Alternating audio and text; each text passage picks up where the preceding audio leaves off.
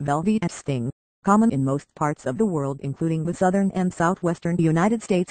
Velvets are not true ants but rather parasitic wasps. Their sting, like that of other wasps, fire ants, bees, yellow jackets, and hornets, can trigger allergic reactions varying greatly in severity. Avoidance and prompt treatment are essential. In selected cases, allergy injection therapy is highly effective. The 3 days of insect allergy are adrenaline, avoidance and allergist. Velvet sting, common in most parts of the world including the southern and southwestern United States. Velvets are not true ants but rather parasitic wasps.